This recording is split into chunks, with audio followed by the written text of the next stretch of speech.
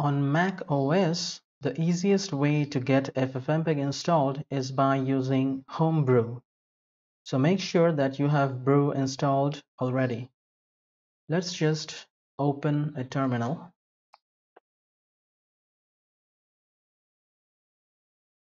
On this Mac, I am running macOS Catalina version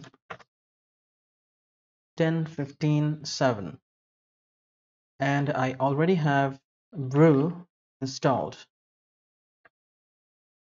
So in order to install FFmpeg, I can just type brew install FFmpeg, and it will start to download and install FFmpeg and all the necessary dependencies. After brew is done, you can just type and enter FFmpeg to check that it runs, and you can also check the version it installed.